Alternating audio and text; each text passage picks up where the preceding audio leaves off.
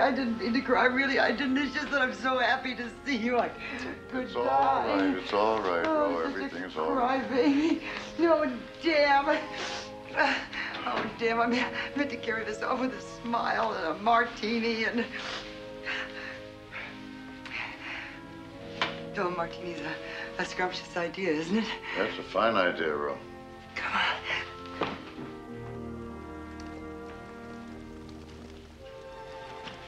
Well, now, let's have a look at you. Oh, Madeline's coming home for Christmas, you know, and, well, not having a maid, I decided to get the tree early and just trim the damn thing up myself. Well, say something, Pug. These captain's inspections are giving me the whim-whams. What do you think of the old Hulk, huh? You look absolutely marvelous. Oh, I knew you could say that. Oh, and look at you. So smart. Oh, a few new gray hairs, you old thing. But very attractive.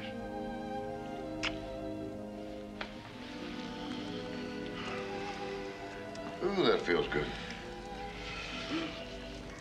How about that drink now? I could use one. Now, I better call Digger first, find out why I'm on Class 1 priority. Oh, Digger will only tell you to call the White House. Now, why don't you White just sit... House?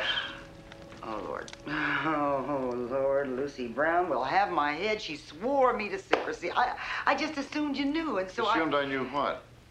Rhoda, exactly what did she tell you and when? Dear. Well, it seems that the White House ordered Bupers to get you back here PDQ. Now, this was sometime in November before you lost to Northampton. That's all I know. But that's all Digger knows. Pug, can't it wait? Why don't you go make the drinks, honey? Well, just don't let on that Lucy told me. I mean, she will roast me over a slow fire.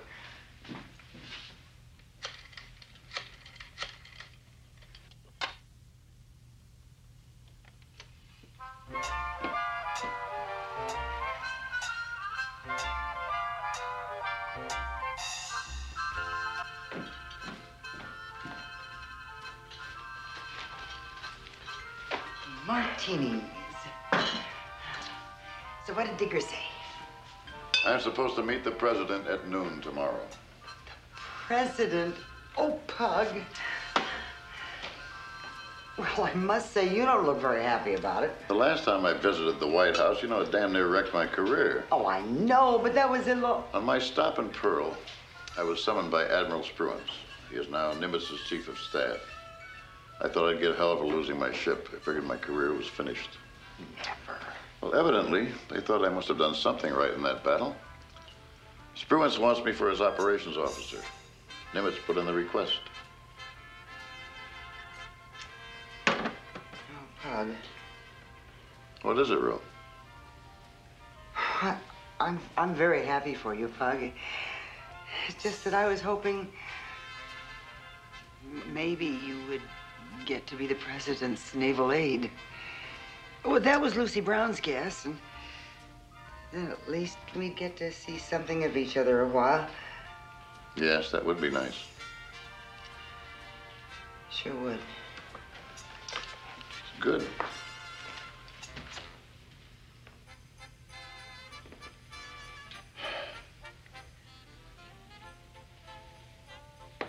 Do you want to talk about the Northampton, Pug? We got torpedoed and we sank.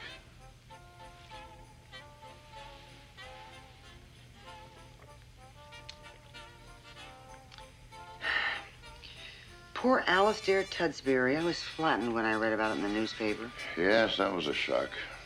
Damn pity. But at least old Talkie died with his boots on.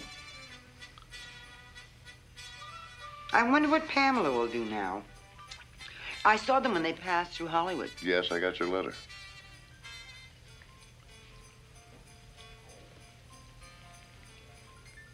You know, she told me she actually wrote some of his speeches. Yeah, she was ghosting quite a bit of his stuff there toward the end. Now, how about that dinner?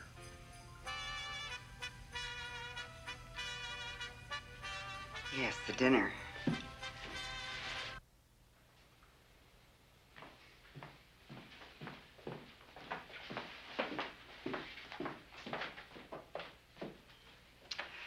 I think that's enough wine, dear. Negative. This is my homecoming. I'm celebrating. Now, where was I? Well, you were telling me about New Caledonia, where you took the Northampton after Midway. Oh, right. Yeah, madhouse. All those fussy French colonialists, overrun by American war making. Halsey's running the whole damn South Pacific campaign from Noumea.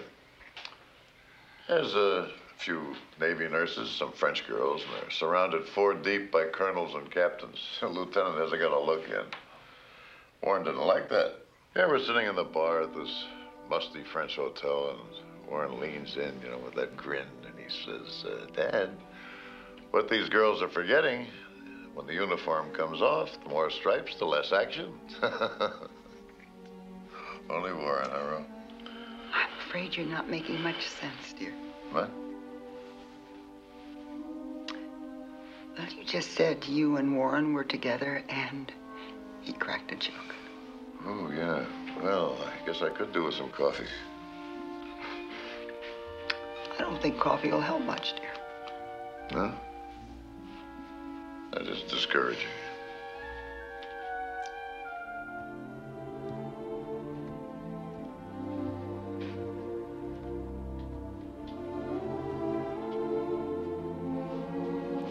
Oh, sweetie pie. I love you to little pieces, but I just don't think you could make it. Come on. One good night's sleep, and the tiger will be back on the prowl.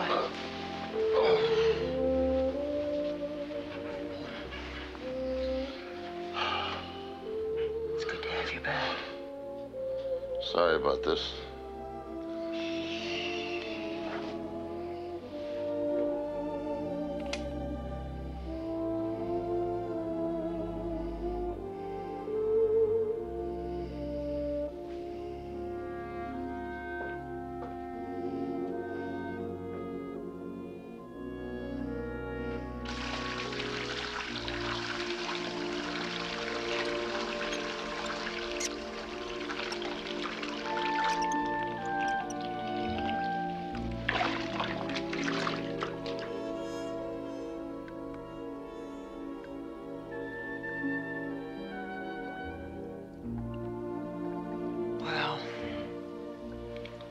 I guess he's forgiven me. But he hasn't even begun to forget. The question is it salvageable? I think it is.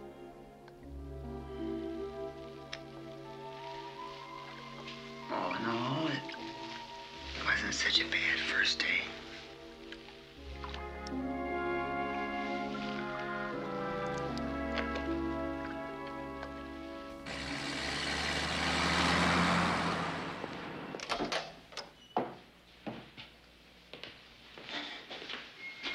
Well, it's been a while. Admiral? Have a seat. The Great White Father will let us know when he's ready for us. Admiral Leahy and Mr. Hopkins are in there with him now. Admiral, did Bupers notify you that Admiral Nimitz wants me as his Deputy Chief of Staff? Well, yes. Yes, they did. Then the President knows about it, too. Pug, my advice to you is to go in there and simply listen when summoned.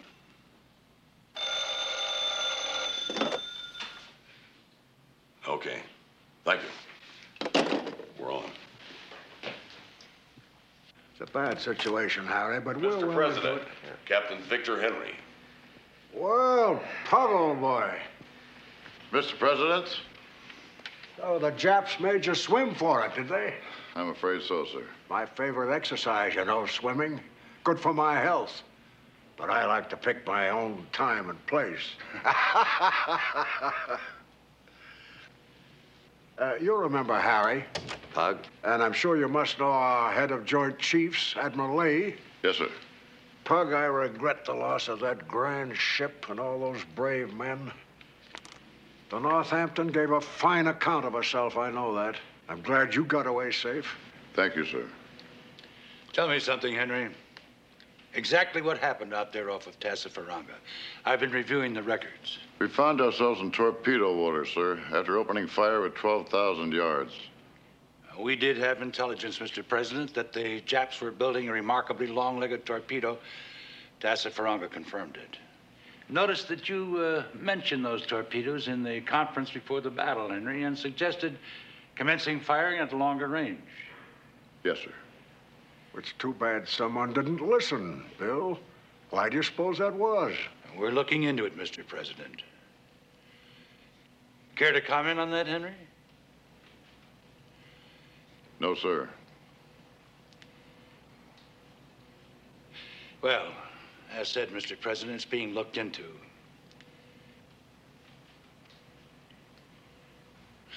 Well, thanks for your time, Chief. I'll send you a written summary of next week's agenda this afternoon. Thank you, Henry. Yes, sir. Sit down, Pug. Pug, when I got word from SecNav about your boy Warren, I felt terrible. Is Rhoda bearing up?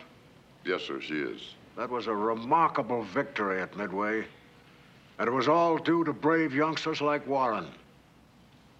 They saved our situation in the Pacific.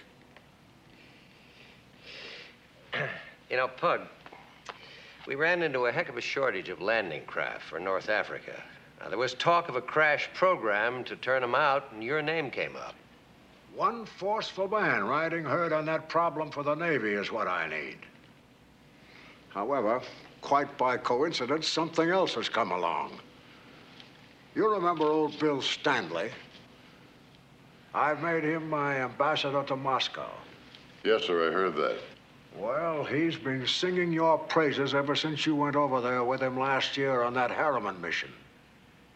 He wants you back in Russia, Pug. Asked for you as a special military aid. Do you have a preference? Well, Mr. President, this goes to my head a bit, being offered such a choice, and by you. That's most of what I do, old fella. I just sit here, sort of a traffic cop, trying to direct the right men to the right jobs. Well, you've got to take 10 days leave first, in any case. Show Rhoda a good time. That's an order. Then get in touch with Russ Carton, and one way or another, we'll put you to work. Yes, sir. I'll do that. By the way, how's your submariner? Doing very well, sir. And his wife, that Jewish girl who was having difficulties in Italy? She's all right, sir. Thank you. This Jewish situation is simply awful. I'm at my wit's end about it. The only answer is to smash Nazi Germany as soon as possible and give the Germans a beating they'll remember for generations. We're trying. So long, Pug. Thank you, sir. Pug?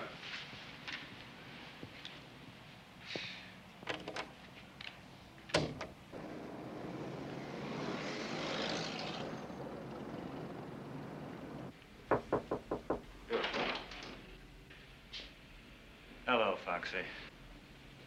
Slope, you made it. Good to see you. Where'd you shoot that thing? Siberia?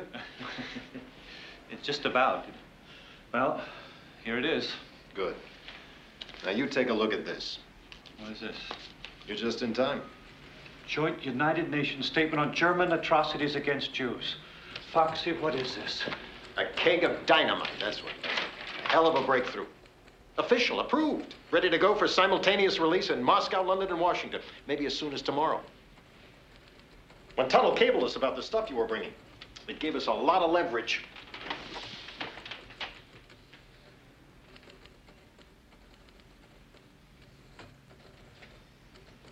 Who made these cuts? They castrate the thing.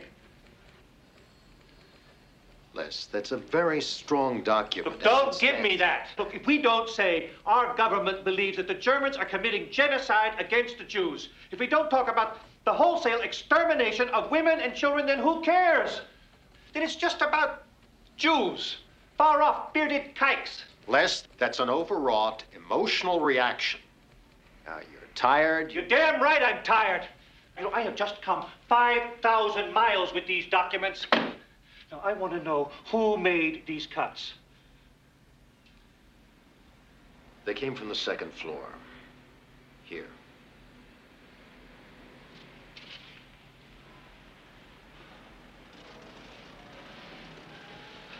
Breckenridge Lawn. The president's dear old friend. Oh, yeah. As a matter of fact, he's champing at the bit to see you. Why? Ask him. You have an appointment with him in 10 minutes. Well, Leslie Sloat. We should have met a long time ago. Tell me, how's your father? My father? He's fine. I wasn't aware you were acquainted. Well, I haven't seen him since our days at Princeton. But he and I used to just about run the Ivy Club. Tennis, and sailing, getting in trouble with girls. Now, how did Timmy Sloat's boy ever happen to go to a tin-pot school like Yale? Why didn't your father put his foot down about Princeton? Please. Well, despite that handicap, you have made an admirable foreign affairs officer. Oh, I know your record. Thank you. The fact of the matter is, that's why I wanted to see you. I need help. A special kind of help. You do? Indeed, yes. Somebody in the Division of European Affairs should be disposing of Jewish matters and not passing them on to me. And I think that Timmy Sloat's boy is the man for the job. And your reputation, being a sympathizer with the Jews, is a wonderful asset. Sir. Breck. Breck. Yes.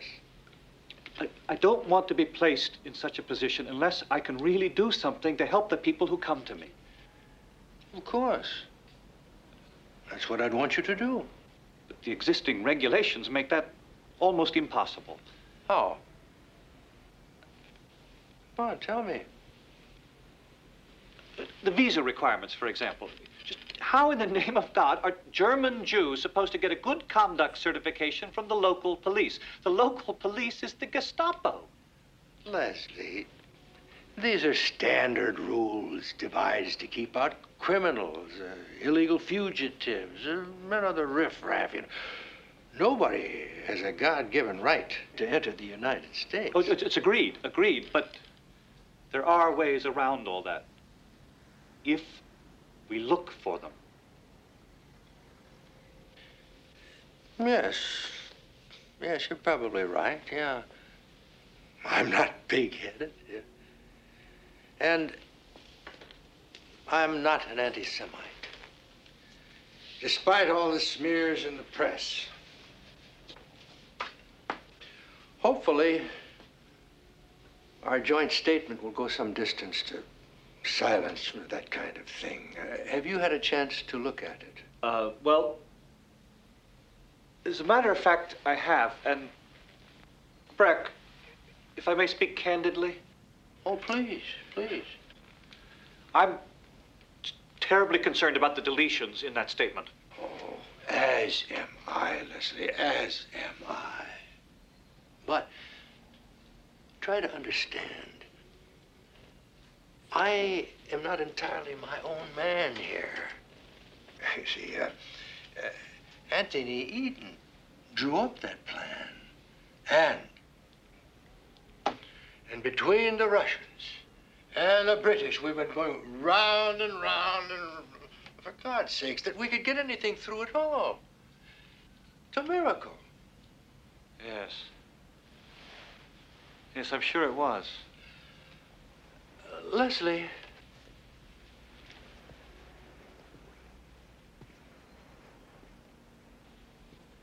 I truly believe we must help the unfortunate Jewish race in their time of agony, whenever, wherever we can, within the law.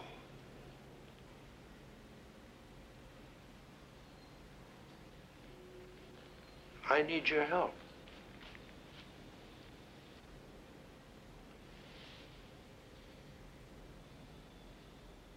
Will you help me?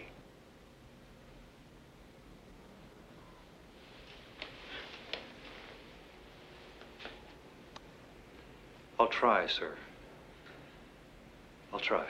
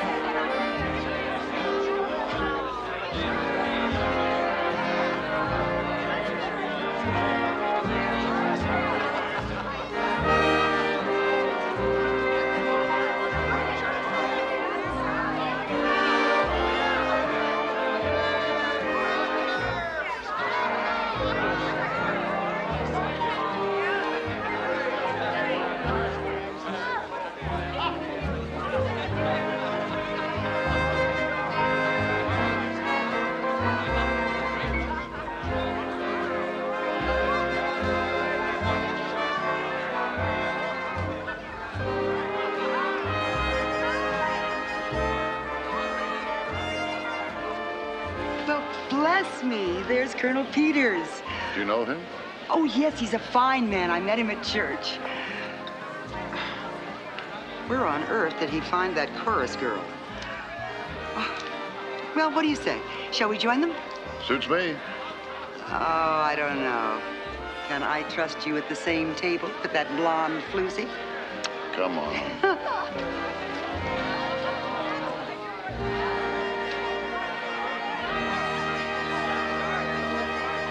Mrs. Henry, nice seeing you again.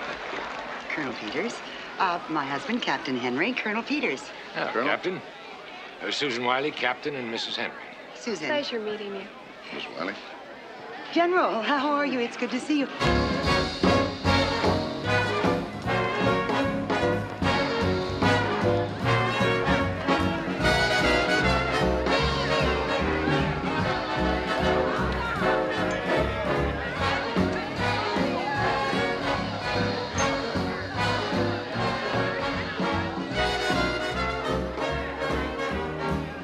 Captain, tell me, how do you think the war is going?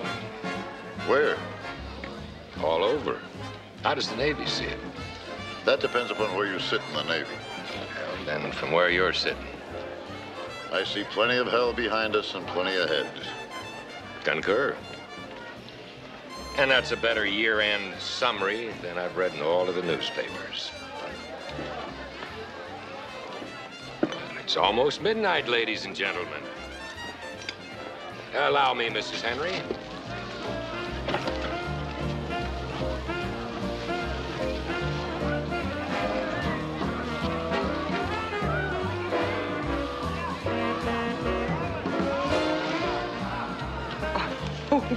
Pug. Happy New Year, Rhoda.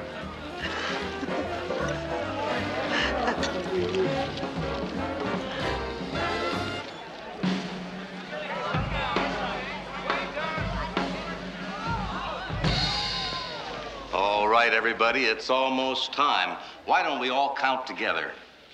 And 10, 9, 8, 7, 6, 5, 4, 3, 2, 1.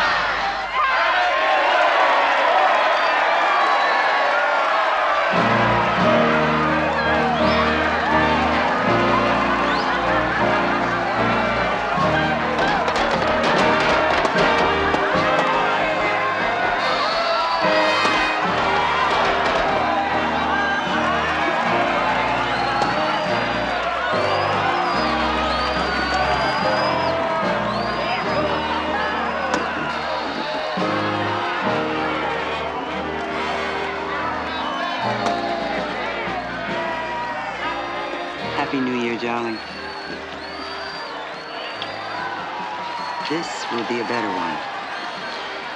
Let's hope so, Will. Let's hope so.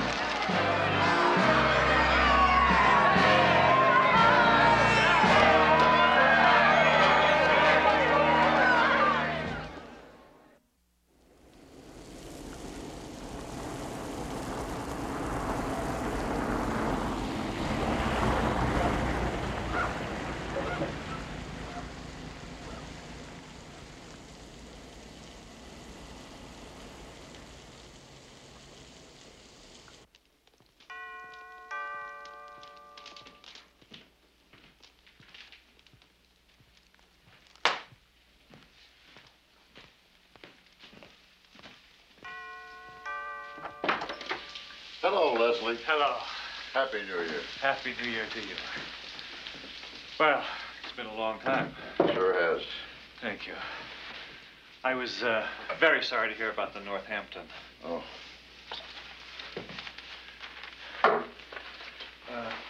I was just checking to see how we did with our joint United Nations statement. Oh, about the atrocities. Oh, you mean you actually found it? Buried on page 10 of the Washington Post. Yeah.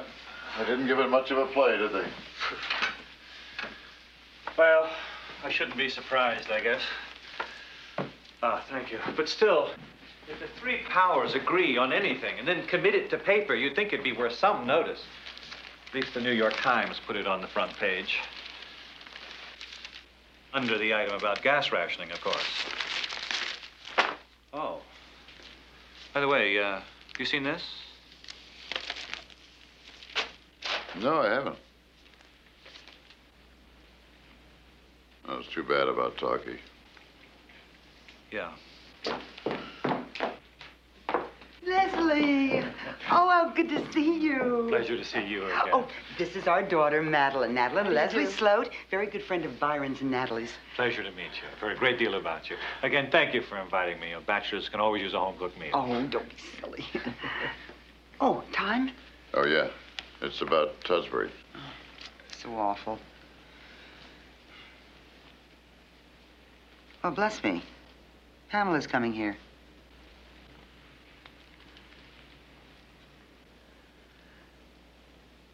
And she's engaged to Lord Burnwilk. Did you know that, Pug? No, I didn't. Well, she's done very well for herself, hasn't she? I remember when I met her. Lord Burnwilk was there, too. The blonde dreamboat with the beautiful accent. Yes, indeed. It was my dinner party for the Bundles for Britain concert. Burnwilk is an outstanding man. Dad, his lordship is unforgettable. RAF blues, campaign stars, and all those ribbons. Kind of like a stern Leslie Howard. That's sort of a screwy match, though, isn't it? He's as old as you are, and she's about my age. Oh, Madeline. She's much older than that. Are there any news of Natalie? Actually, there's a lot to tell. Madeline, let's get dinner on. We'll talk the table.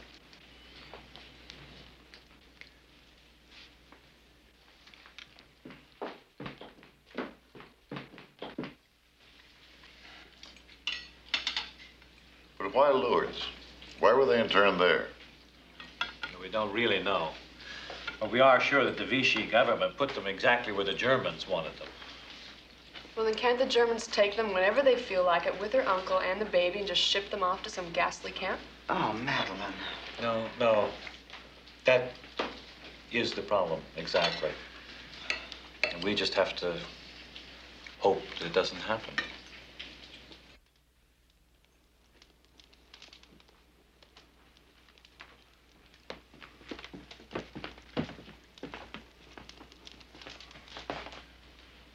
I report back to the White House in a couple of days, Leslie. Is there something I can do for Natalie? Actually, that's what I want to talk to you about. Do you still have your contact with Harry Hopkins? Well, he still calls me Pug. All right, then. There was no point in alarming you before, but the fact is their position's become extremely precarious. We're no longer dealing with the French for this group. The Germans have taken over the negotiation. How come? They're trying to include in the swap a whole swarm of agents from North Africa and South America. See, with the Germans involved, this enormously heightens Natalie's danger. What can the White House do? Get her out of Lourdes. How? Through our people in Spain. See, the Spanish border isn't 40 miles away. Informal, quiet deals can be made. Sometimes indirectly, even with the Gestapo. I'm not saying this will work. I'm saying we better try it. But how? I know who to talk to at State. I know where the cables should go. A phone call from Harry Hopkins will enable us to move. Look, I don't want to sound frantic, but I urge you to try this. If this war goes on 2 more years, every Jew in Europe will be dead. Natalie's no journalist. Her documents are fraudulent. The documents break down. She's gone. The baby, too. This is the time to cash in whatever credit you have at the White House. Just try to get Natalie out of Lourdes.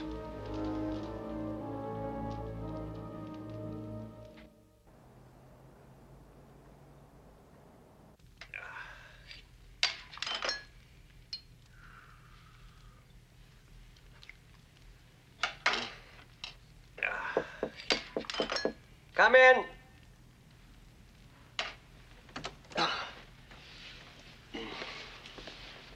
Captain Victor Henry.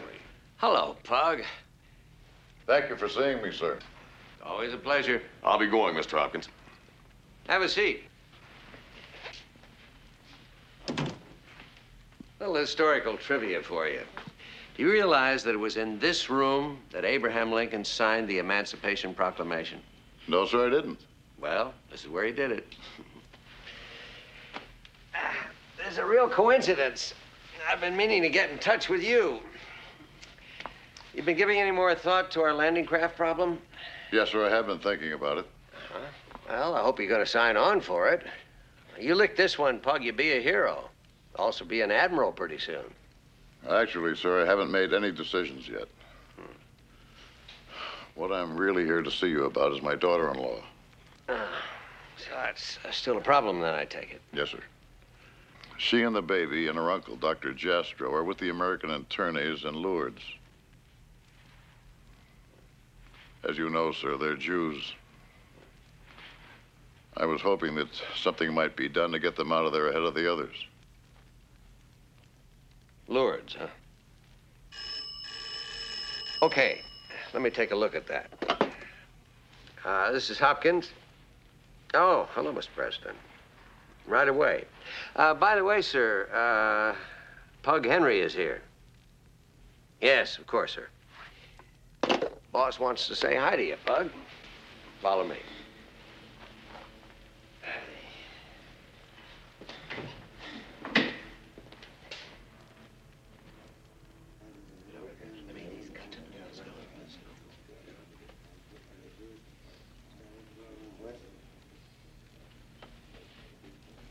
Another 30 seconds, sir. It's been in long enough.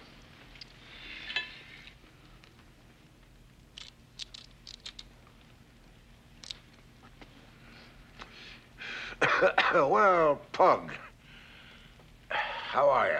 Very well, sir. Did you and Rhoda have a nice New Year's? Yes, Mr. President, thank you. Good, good. Now, what were you and Harry cooking up just now? Where do you go next? Moscow or landing craft czar? Mr. President, Admiral Nimitz has requested my services as Deputy Chief of Staff for Operations.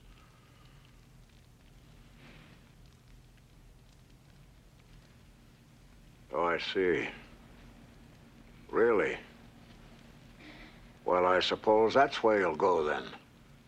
I certainly wouldn't blame you for that. The Pacific is your ocean. It's a grand assignment. All the luck. Oh, Art. Yes, Mr. President. Bring that report. I want to go over it with you again.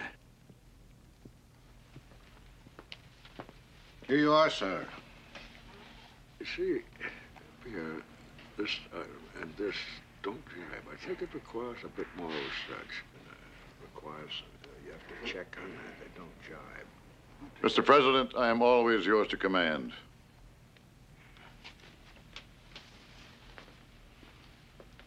Well, Pug, it's just that Admiral Stanley feels sure he could use you in Moscow. I had another cable about you from him only yesterday. We're fighting a very big war, you know, Pug. There's never been anything like it. The Russians are very difficult allies, heaven knows. Perfectly impossible to deal with sometimes. But they're tying down 3.5 million German soldiers. And we can't afford to have Stalin thinking of negotiating a separate peace with Hitler. So, if you can help out in Russia, and my man on the spot seems to think so, why, maybe that's where you should be. Aye, sir. In that case, I'll go from here to Bureau of Personnel and request those orders. Good luck, Pug. Thank you, Mr. President. So long, Pug.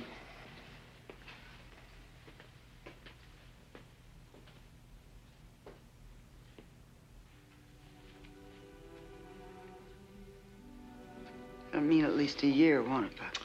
It'll be a long time. I was so hoping for Washington. It's what the president wants, Ro. The president. We've certainly come a long way, haven't we, Pug? You remember the night you proposed? No, that was too long ago. Oh, don't give me that, you old thing. Honestly, Pug, you went on and on about how awful it was to be a Navy wife. And you know something? You were absolutely right. Just wanted to let you know what you were getting yourself into. I know, but really, Pug, at one point I thought you were trying to talk me out of it. And I said to myself, fat chance, mister. You're hooked. This is your idea. Oh.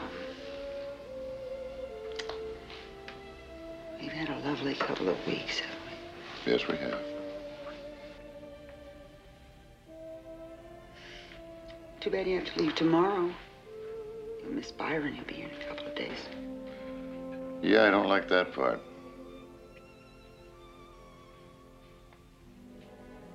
You'll miss Pamela Tudsbury, too. Yes, I'll miss Pamela Tusbury, too.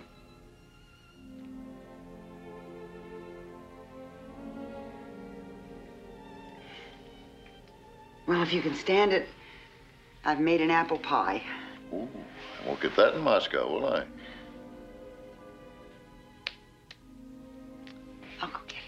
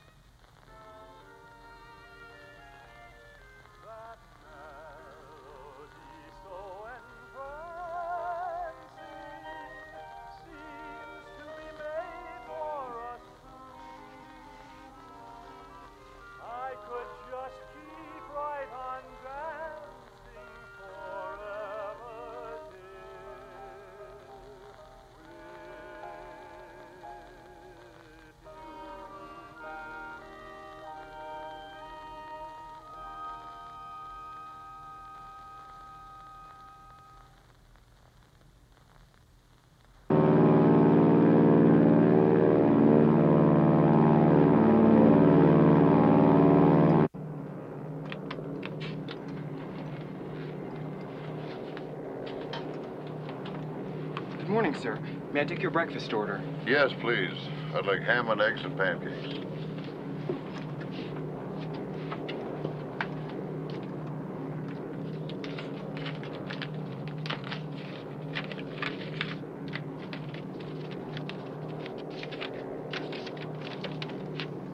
Dear Pug, you pleased the boss greatly the other morning, and he'll remember it. He knows what the Nimitz post meant to you.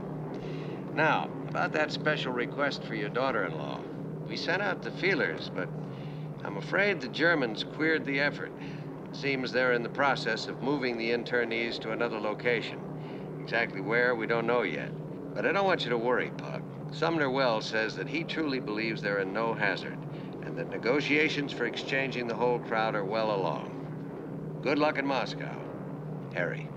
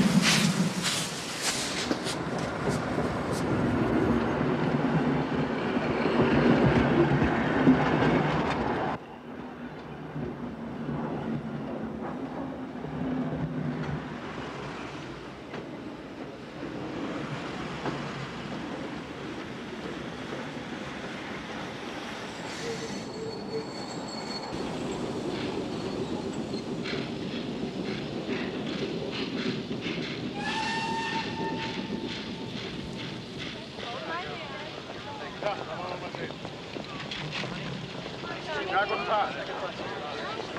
Haben Sie eine angenehme Reise gehabt? Gibt es schon eine Liste?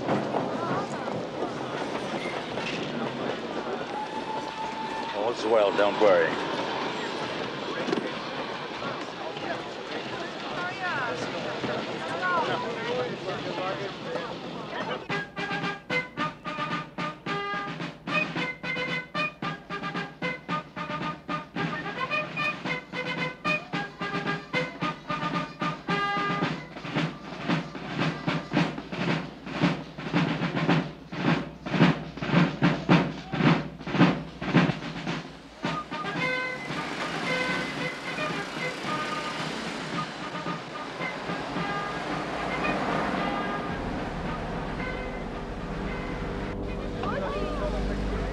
Also weiterfahren. Durchfahren, frei halten.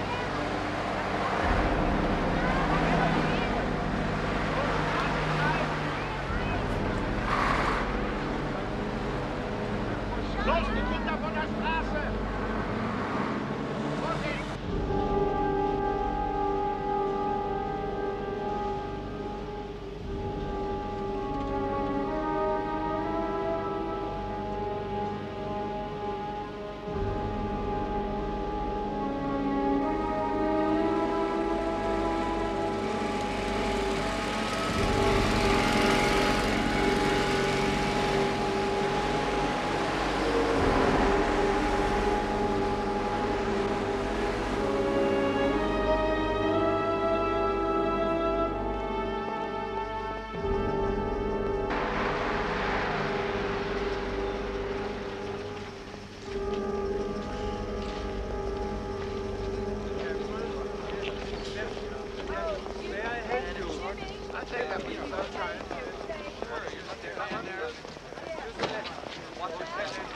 city's Baden-Baden waters work wonders.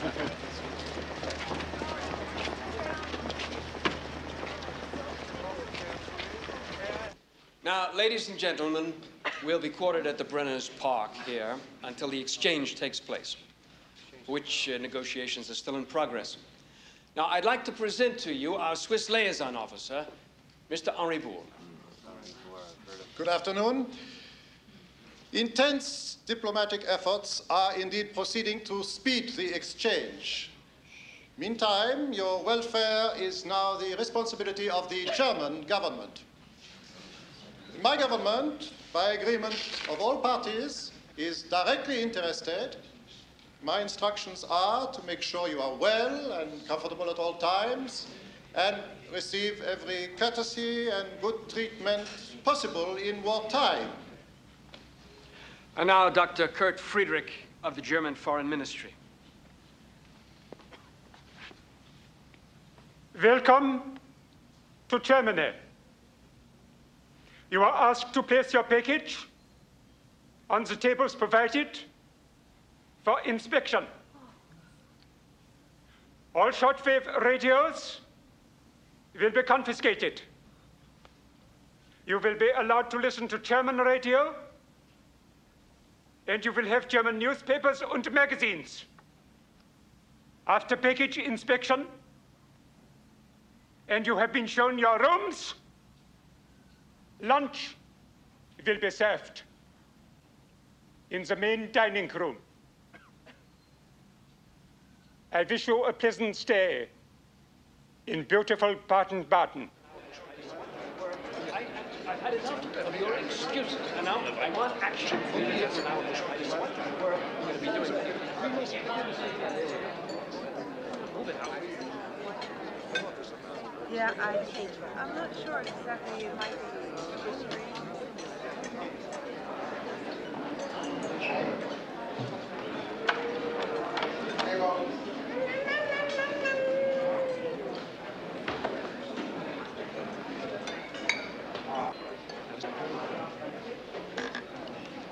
This hotel once had a reputation for its cookery.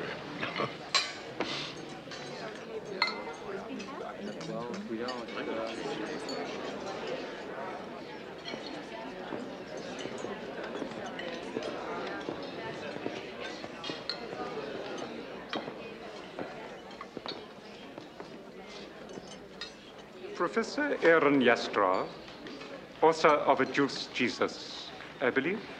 Yes, indeed, Dr. Friedrich. Professor, may I say, I am a long-time admirer of yours. Your book should be required reading for all aspiring theologians.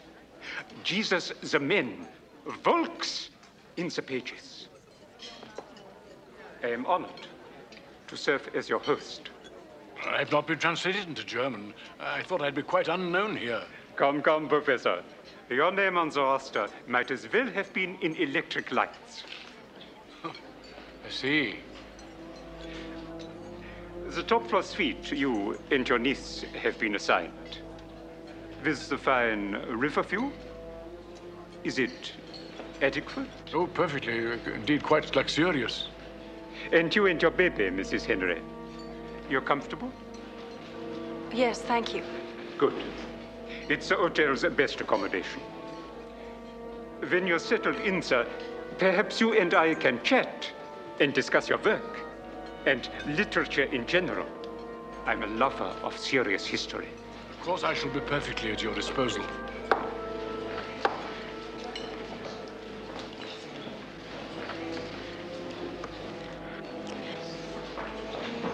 They know who we are.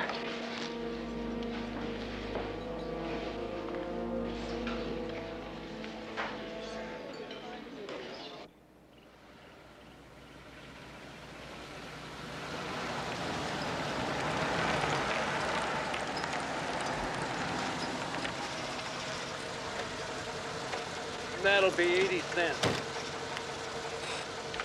Thanks a lot. You're welcome.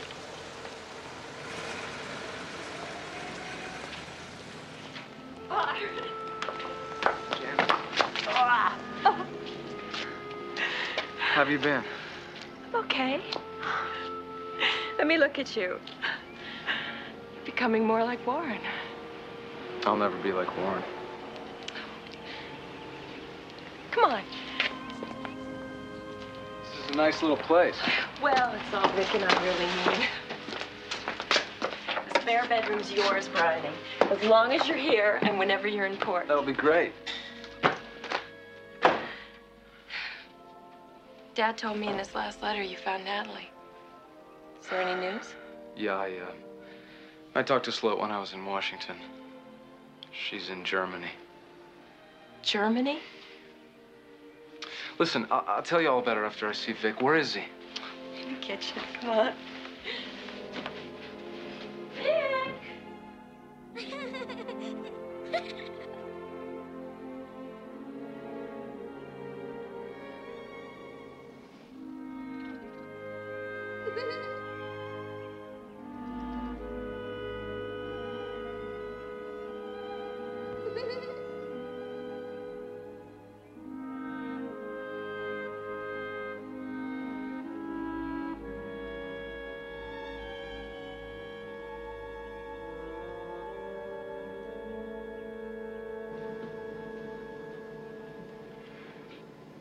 Hey, Skipper. Yeah. Byron! Lady, it's great to see you. All I can say is about time. Welcome back. Thanks. Where'd the little sign come from? Al Halsey's got it hanging over his HQ in the Solomons. That's our religion these days. So how do you like the moray so far? Pretty sweet, huh? It makes the devilfish look like a sardine can. Well, you better fall in love with her quick. First patrol's in 2 weeks. Great! Come on, let me show you around. This way. Magnificent, isn't she? These fleet submarines are a new breed. Range, speed, maneuverability, everything. And maybe 40% of her effectiveness wasted on lousy torpedoes. What, they haven't replaced the Mark 14s yet? Nope, and the damn magnetic exploders are still failing. So I'm just gonna have to jam her in close and shoot for contact. Makes life interesting for all hands. Yeah, I guess so.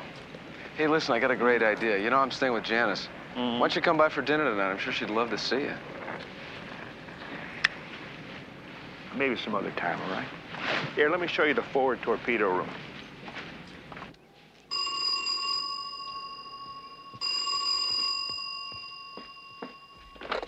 Hello? Jan, it's Byron. Byron. Listen, I got bad news. I won't be home for dinner tonight. I've got the watch. Oh, that's too bad.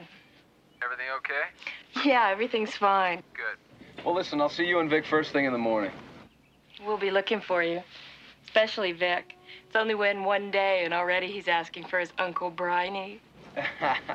That's great. Give him a hug for me. I gotta go. Will do. Bye.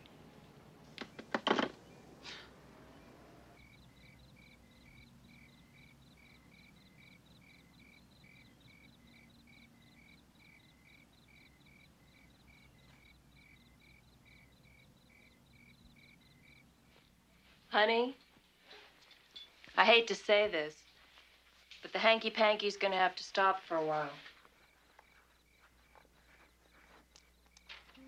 What are you talking about? Just can't take a chance on Byron finding out about us. Janice, you're a grown woman. There's nothing wrong with what we're doing here. I know that. But you know Byron, and I don't want him to get all upset and disapproving. Can't have that. Am I understanding you? Are you calling it off? Oh? Would you mind all that much? Hell yes, I would. Oh, don't look so tragic. Smile. Byron doesn't have to know. You'll have the duty every other night. I suppose you will, as long as you have anything to say about it. We'll see. Byron must never, ever find out about us. Janice, it's none of his business.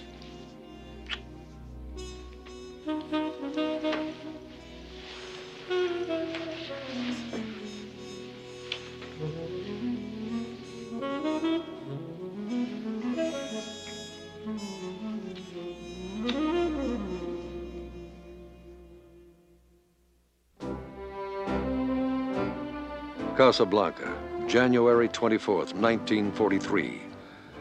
Franklin D. Roosevelt and Winston Churchill meet secretly to map the Allied war strategy for the coming year. Mr. Prime Minister, would you say that in view of Stalingrad, El Alamein and Guadalcanal, and our landings here in North Africa, that we have turned the corner in this war? I have never promised anything but blood, toil, tears, and sweat. Now, however, we have a new experience. A bright gleam has caught the helmets of our soldiers and warmed and cheered all our hearts. Now, this is not the end. It is not even the beginning of the end. But it is, perhaps, the end of the beginning. Mr. President, what can you tell us of the joint decisions that have been taken here? Precious little. But let me say this. Some of you Britishers know that we had a general named U.S. Grant. He was called Unconditional Surrender Grant. Well, the elimination of German, Italian, and Japanese war power means the unconditional surrender of Germany, Italy, and Japan. I associate myself with that completely. Mr. President, doesn't this unconditional surrender give the dictators a propaganda tool to prolong the war? I will answer that. Negotiations with Hitler are impossible. He's a maniac. With supreme power to play out his hand to the end, which he will. Therefore, so will we. Unconditional surrender, gentlemen. Nothing less. Prime Minister, Mr. President, does the British President. Unconditional surrender. What pompous rubbish. It is the biggest mistake Roosevelt has ever made. Dr. Goebbels will certainly have a field day with that one.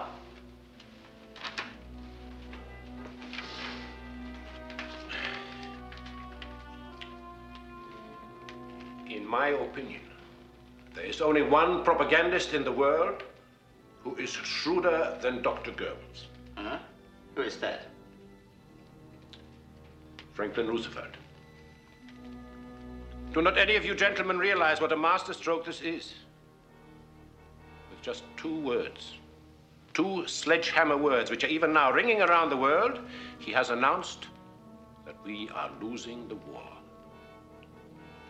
And to forestall any possibility of a separate peace in the East, he has publicly assured Stalin that the Allies are in it to the end.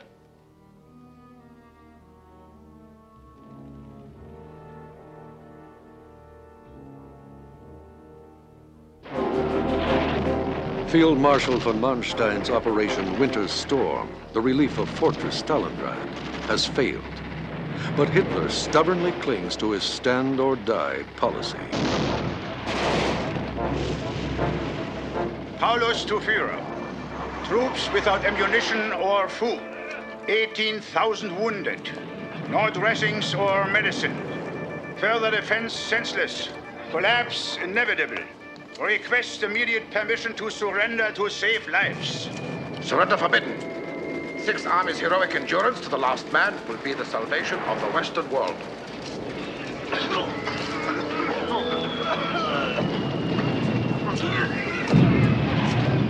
Paulus to Führer. Fortress can be held only a few days longer. I shall order breakout in organized groups to the southwest. Breakouts forbidden. You will hold your positions to the last man and the last round.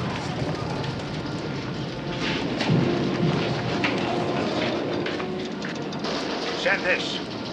Paulus to Führer. Final collapse a matter of hours.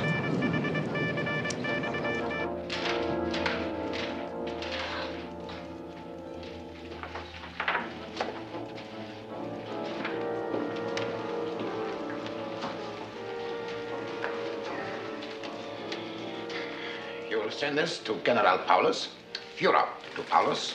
You are promoted to Feldmarschall. My congratulations. List of 117 of your officers, also promoted 1 grade, is as follows. Chief of Staff, Major General Schmidt.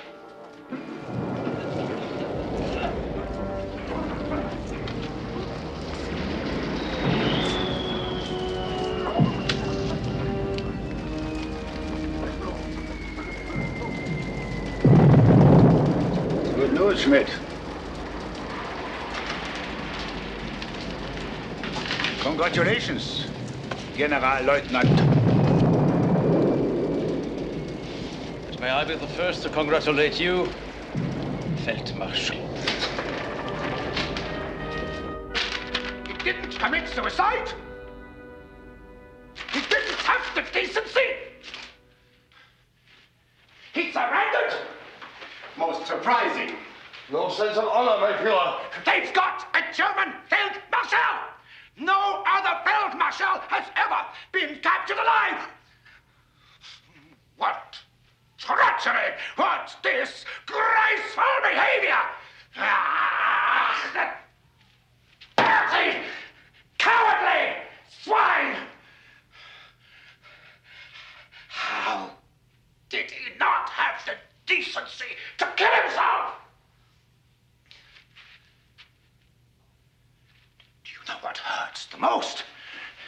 That I promoted him to Feldmarschall.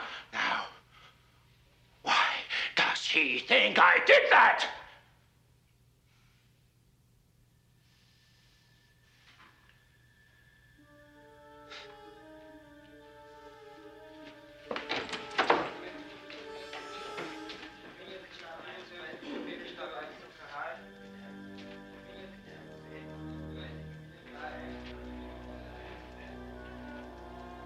$200,000 soldiers died for him. 100,000 became prisoners of the Bolsheviks. That doesn't upset him. Paulus didn't shoot himself. That upsets him. Somebody always has to be wrong. But he never is.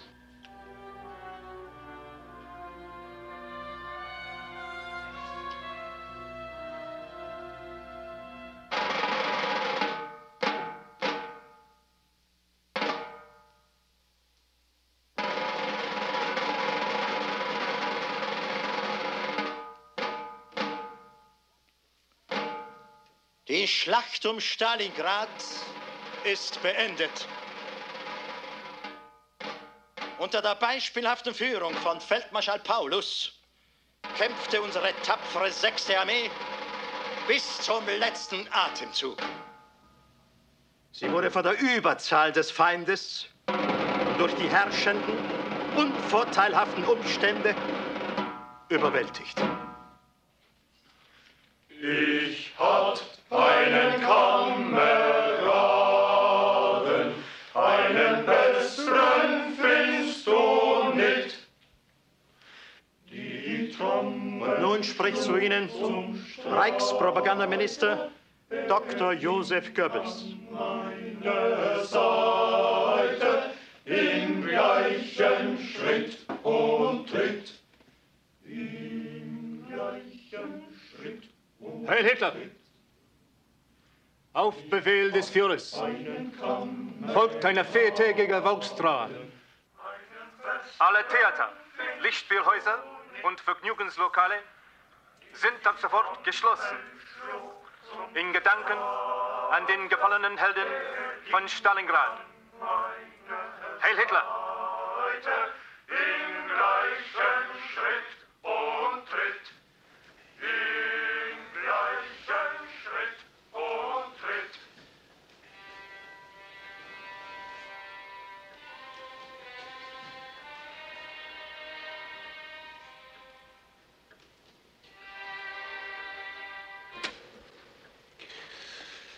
You predicted it, Halder. That was why he fired you. There's only one way to save Germany now. Kill him.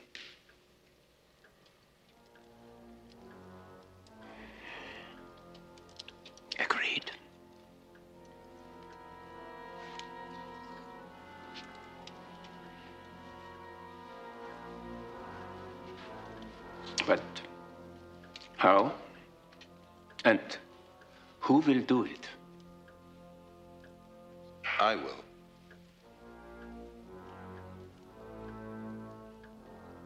Count Klaus Schenk von Stauffenberg, scion of ancient German Catholic nobility, career army officer. It is he who will take upon himself the task of assassinating Adolf Hitler. 7 days later, on the other side of the world, Hitler's Axis sustains another staggering blow. The Battle of Guadalcanal comes to an end.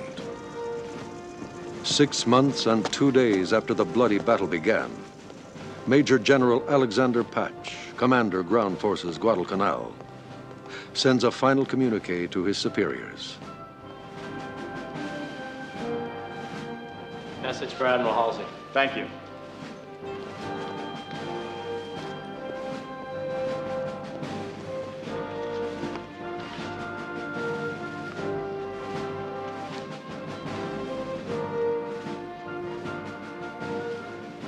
Gentlemen, from General Patch, good news. Total and complete defeat of Japanese forces effective at 16:25 today.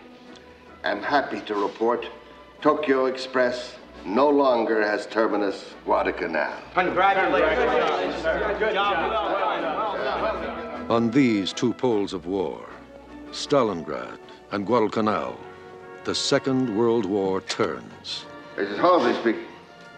Get me General Patch, Guadalcanal. Both battles begin and end within days of each other. Both are desperate head-on clashes of national wills. Alex, Bill Halsey. 4-0. 4-0, Alex. And with both outcomes, and the Axis defeat in North Africa, the tide of war shifts for all the world to witness. But for Adolf Hitler, it marks the end of his dream of world conquest. After Stalingrad, he will only be fighting to save his neck.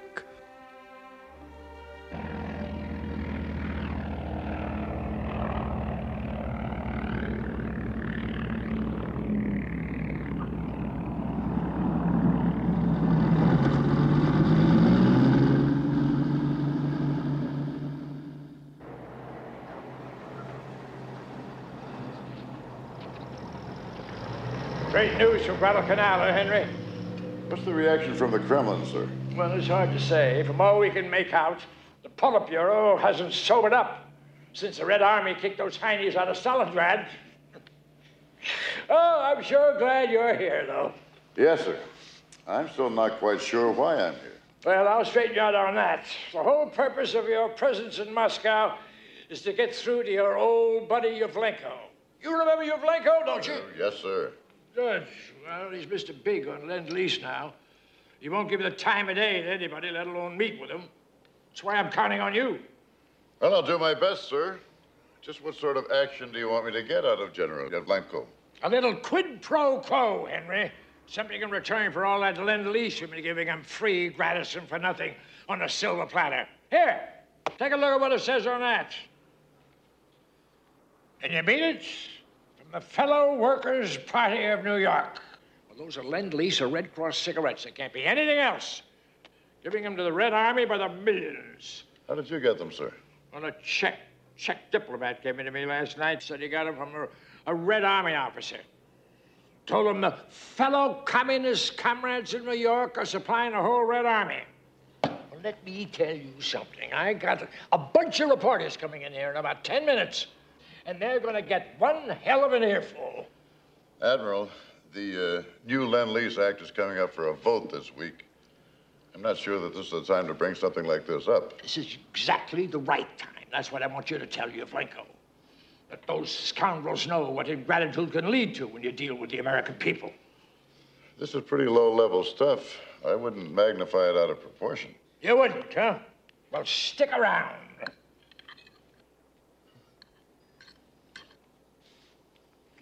You know, boys, ever since I've been here, I've been waiting for some acknowledgments from the Russians that they're getting help from us and the British. Now, I don't mean only Lend-Lease.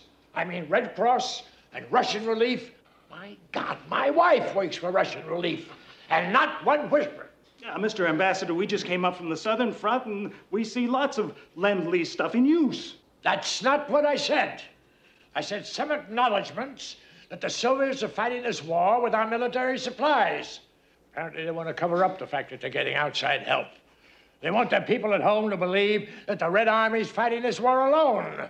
You sure this isn't off the record, Mr. Ambassador? No, usage. The Soviet authorities are apparently trying to convince those at home and abroad that they're fighting this war alone with their own resources. I see no reason why you shouldn't print my remarks if you care to. Mr. Ambassador, Mr. Ambassador, please.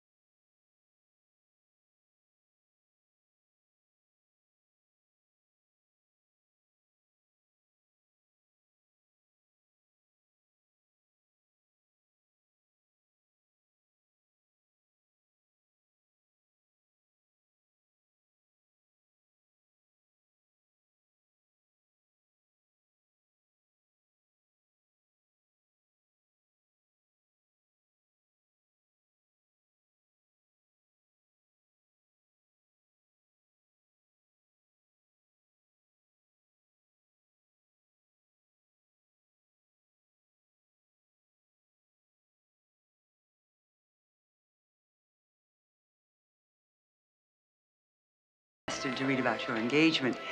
I didn't realize you were still in Washington. Well, I'll be moving on soon. Probably to Moscow. Moscow? We should probably see Pug then. Very possibly. Well, if you do, don't forget to remind him to watch his weight. He absolutely balloons when he's not at sea. I'll be sure and mention it. Well, it's been my pleasure, Peters. Mrs. Henry, but I'm afraid Pamela and I have to show the flag at another party this evening. Good night. Good night. Well, there's big brass for you. Vern Wilkes was just given a China-Burma India theater. You don't say. It's a very attractive couple. She's looking much older. Shall we dance? I'd love to.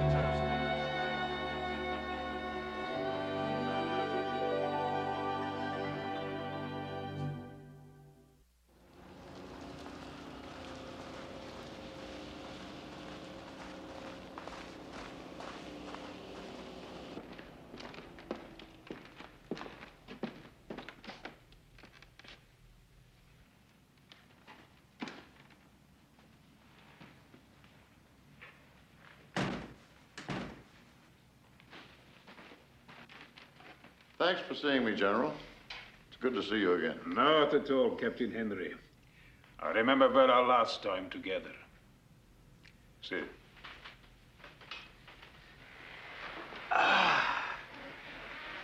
As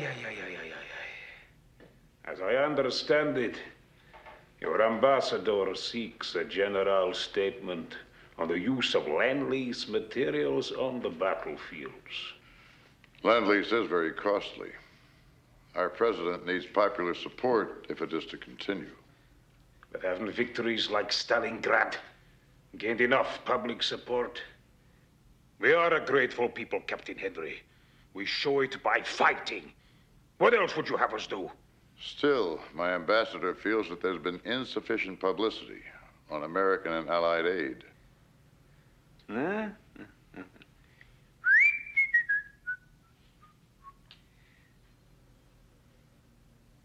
You toured the front at a bad moment in 1941. Well, by a pleasant coincidence, I can offer you another such trip. I'm about to leave Moscow to inspect the Lend-Lease situation in the battlefield. I will visit active fronts. There may be hazards. You wish to accompany me and render an eyewitness report to your president? That can be arranged. And perhaps we can then agree on a general statement as well. I accept. When do we start?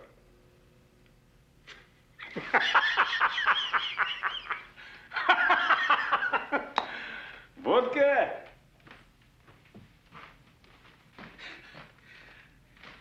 When we make a start. American style. So. Captain. Vaše zdarovia. Tomorrow. We'll probably go to Leningrad first. It is still under attack, but there are ways through that are not too dangerous.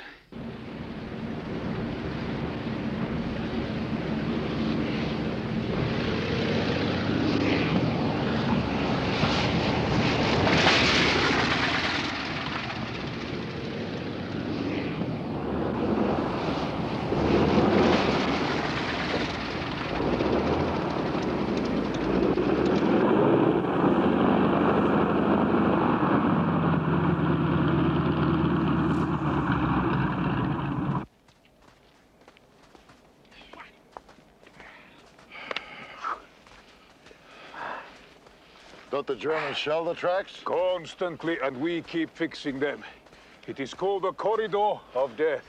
But we will not be going into the city that way today. No, we are traveling over the ice in one of the truck convoys. Vladimir!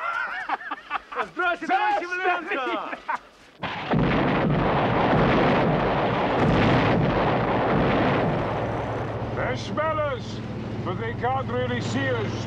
It's too far away. The sense of smell is not too bad. I hope these trucks float.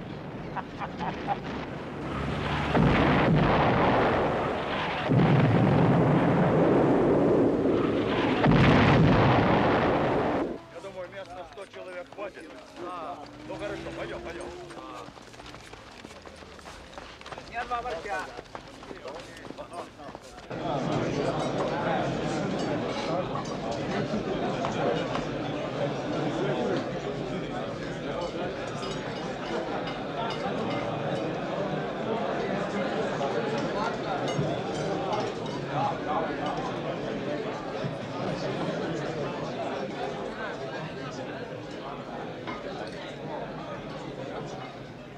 Lend-Lease.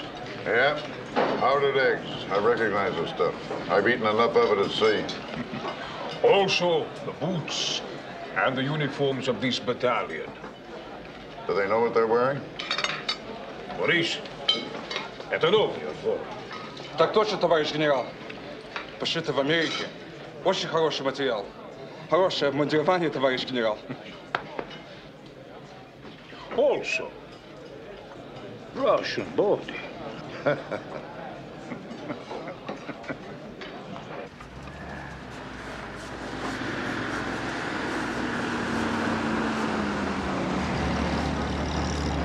I don't see any destruction. No. Not here. It's a beautiful city. It was.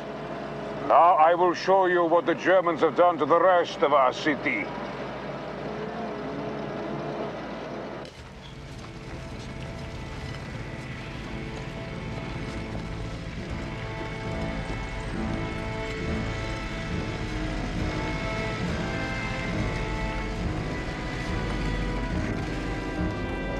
Before a siege, Leningrad was a city of 3 million people.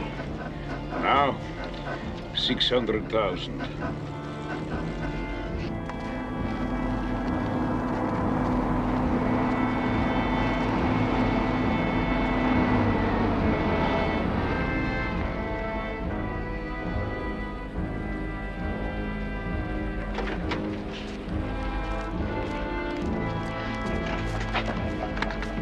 Душа моя. Как дела? Хорошо. Вера, капитан Виктор Генри, американец, наш гость. Очень приятно.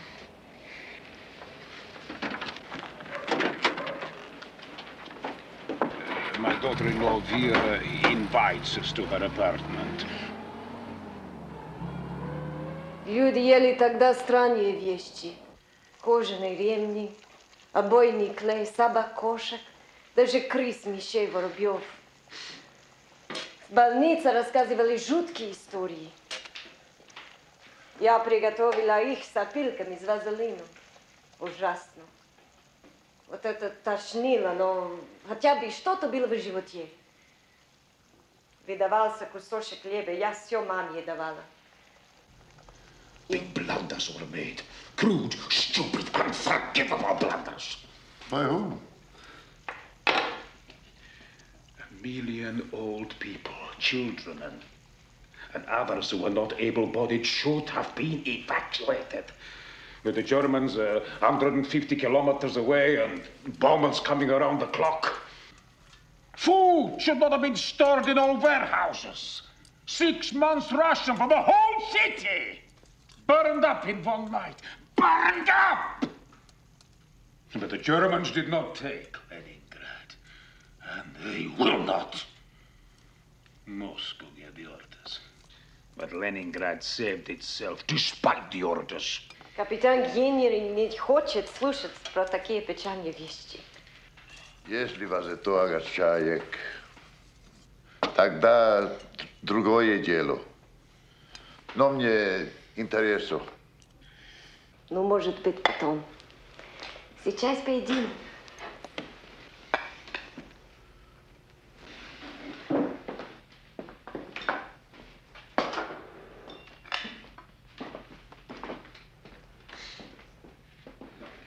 That is my son. Fine-looking young man. I believe you told me you have an Aviarta son. It did. He was killed in the Battle of Midway.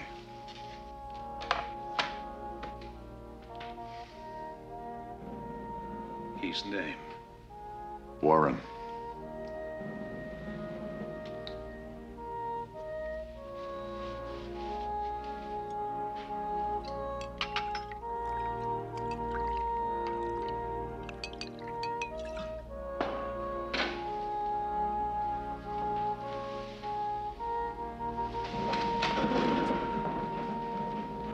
Warren Viktorovich Henry.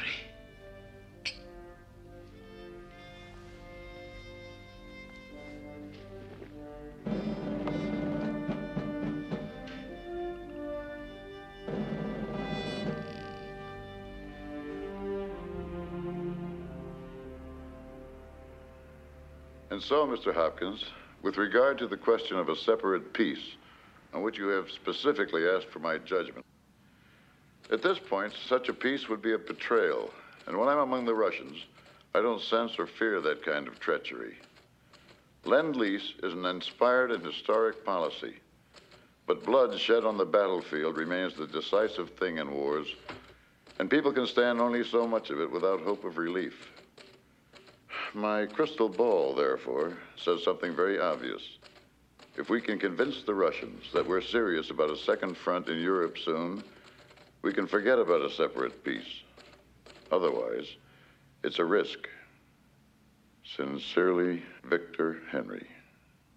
Stalingrad, Leningrad, all those other Rusky cities you've been to.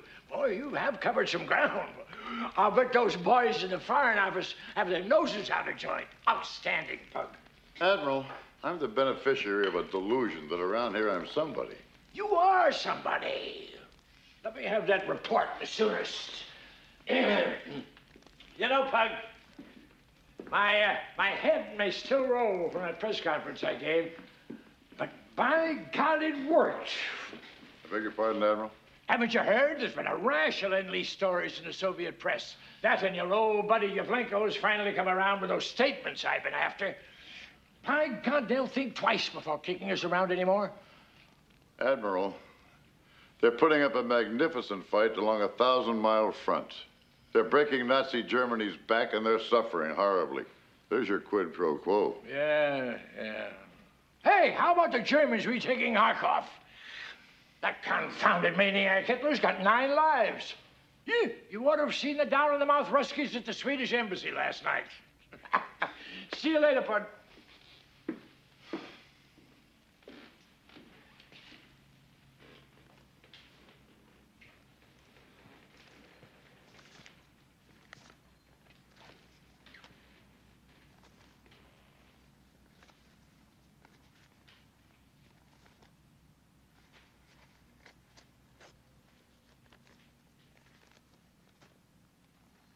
Dear Captain Henry, the Washington-Moscow pouch is a handy thing. I have some news for you and a request. First, the request. Pam Tudsbury is here, as you know, working for the London Observer. She wants to go to Moscow, where indeed all the major war stories are to be found these days. She applied for a visa some time ago, but no soap. Quite simply, can you do something about this? When I suggested to Pam she write you, she turned colors and said no chance, wouldn't dream of pestering you.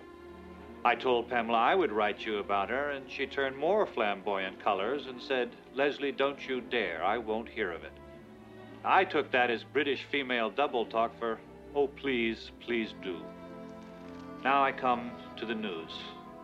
The attempt to get Natalie and her uncle out of Lourdes fell through. The matter of the 40 aircraft is discussed on pages 17 and 18. And here is my Lend-Lease summary. Thank you. I will not be able to read the report now.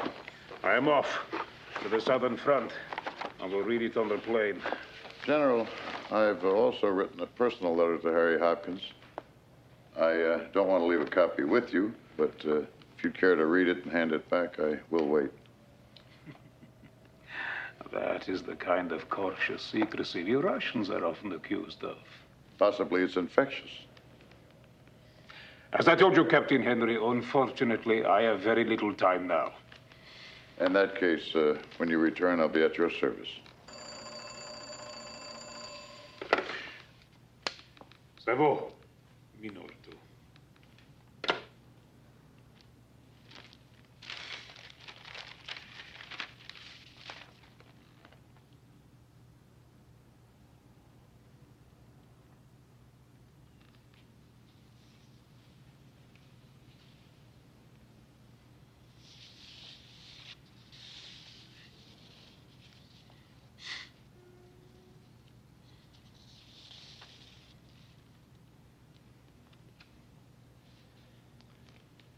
If you have any comments, I'll transmit them to Mr. Hopkins. You may not like what I have to say. That doesn't matter. Your talk of a separate peace is provocative and naive. Now I must go.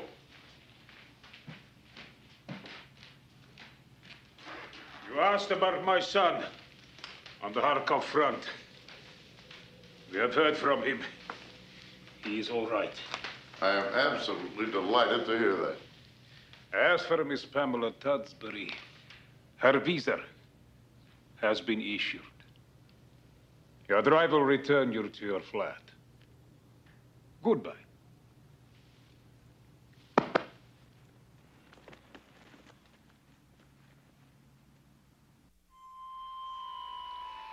A Jew's Journey, February the 20th, 1943. It has been some time since I have felt well enough to make an entry into this journal. Shortly after our arrival here in Baden-Baden, almost 2 months ago, I began to suffer from severe gastric problems. And just last week, I became so ill that our American doctor, a Red Cross man, requested my hospitalization. After every conceivable gastrointestinal examination, the diagnosis is an ailment known as diverticulitis, and the treatment, a special diet, bed rest, and continuous medication. This morning, for the first time since I left the hospital, I'm at last feeling a little better.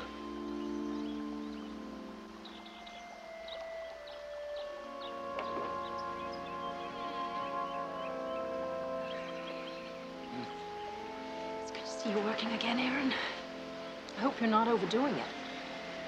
Aren't you chilly? No, I'm fine, my dear. Feel as fit as a boy.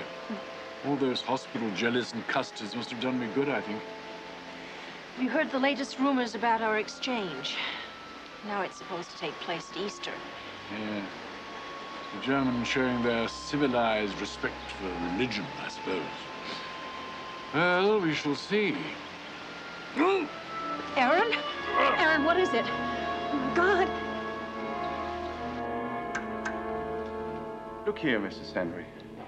You can just see the developing lesions in the intestinal wall. I'm afraid it will require surgery, but unfortunately, we don't have the facilities here. Then what do we do? Paris, Mrs. Henry. The best man for such surgery is in the American hospital in Paris.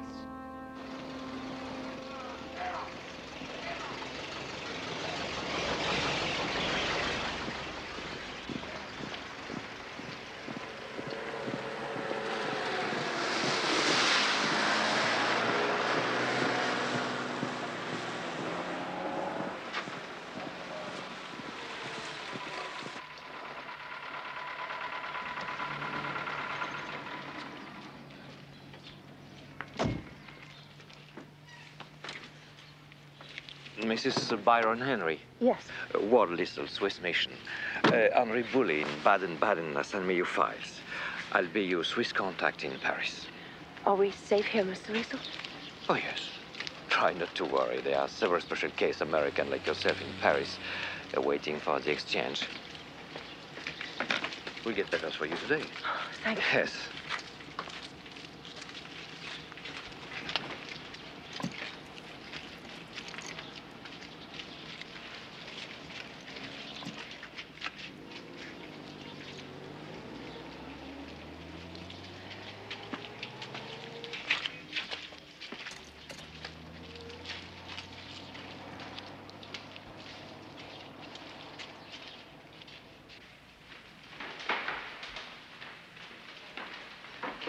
Ah, monsieur Listal. Je pense que c'est le fameux écrivain en question. Oui, professeur Aaron Jastrow. De la part de l'ambassadeur d'Allemagne. Ah, de la part de Otto Abetz lui-même. Oui, vous constatez que Otto Abetz souhaite que le professeur reçoive les soins les plus efficaces possibles. Une lettre extrêmement curieuse, surtout étant donné les circonstances actuelles. Et vous remarquez que les autorités d'occupation, dans ce cas présent, estiment que les problèmes raciaux ne doivent pas être pris en considération. De toute évidence, les préjugés de race ne passent pas la porte d'un hôpital.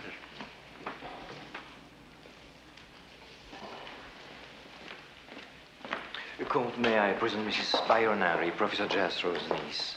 Mrs. Henry, Comte Aldebert de Chambre, director of this hospital. I'm honored. Enchanté. Merci, Comte.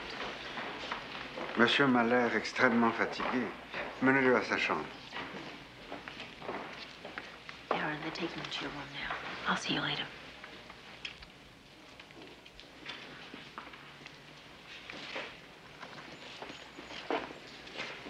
Madame Dufal, can relieve your family burdens? Thank you, but my only concern is for my uncle. When is he to be operated on? The surgery is scheduled for 8 o'clock tomorrow morning.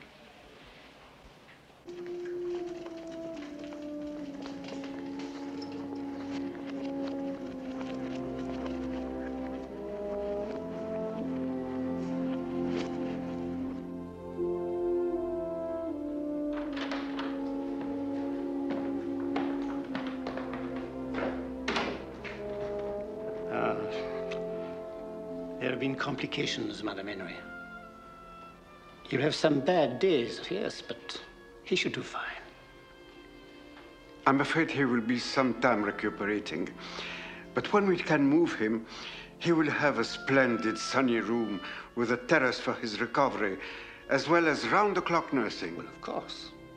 I'm taking a personal interest in your uncle, madam, and will keep you informed.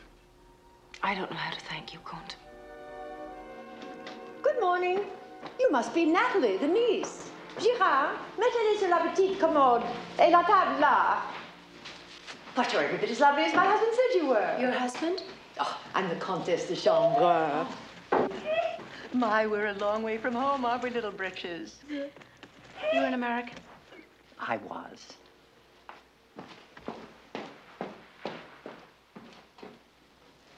Your uncle, the author, I take it. I'm a Longworth. I'm related to the Roosevelts by marriage. Of course, we can't count that man in the White House right now.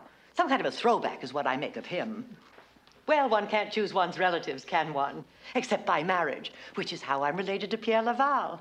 Our son married his daughter, a lovely, frail little thing.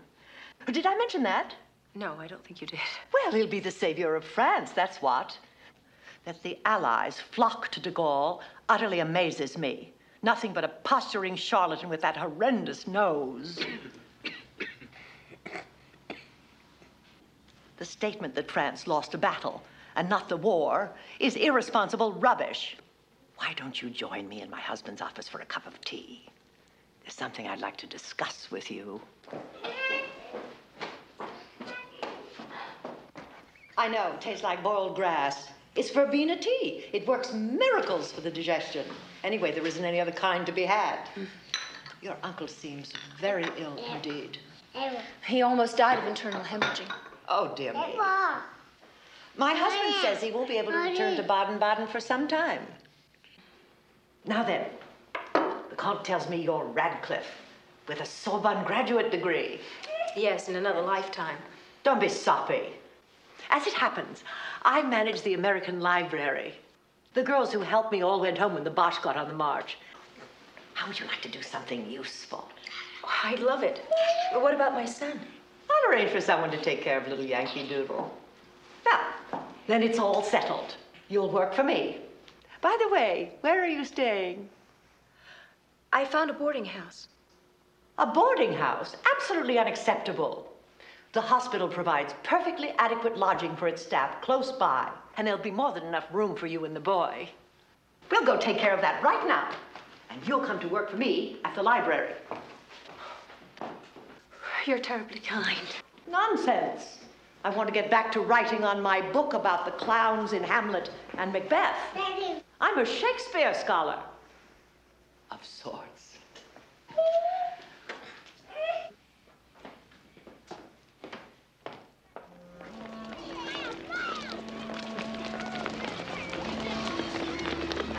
April in Paris. I had my first love in Paris in April, a long time ago. The only time and place. All these German uniforms ruin everything. One soon stops noticing them. One soon doesn't notice those yellow stars either. Never, not me. Well, if the British hadn't left us in the lurch at Dunkirk, you wouldn't be seeing that in Paris now. Unfortunately, my dear, that Churchill is nothing more than a drunken loudmouth. Come, let's have lunch.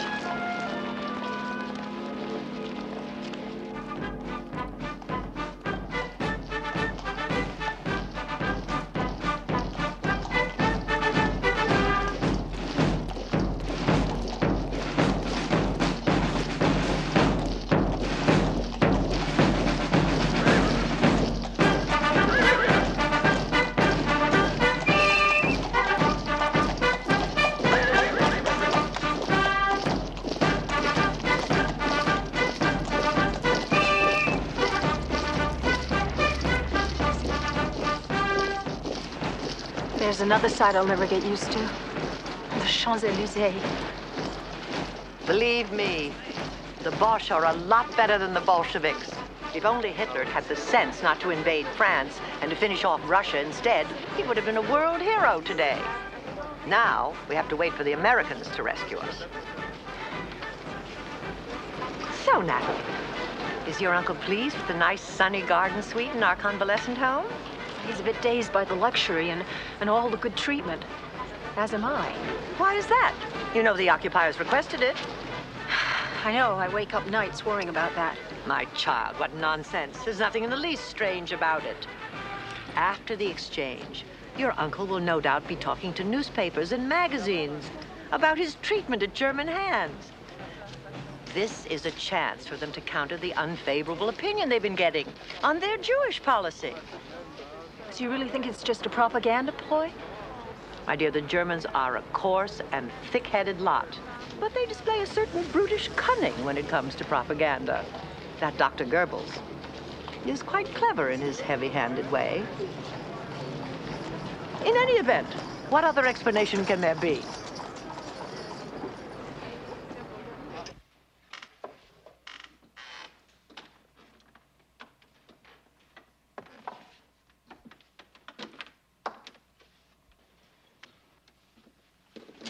Natalie, we have a visitor, an old friend of yours.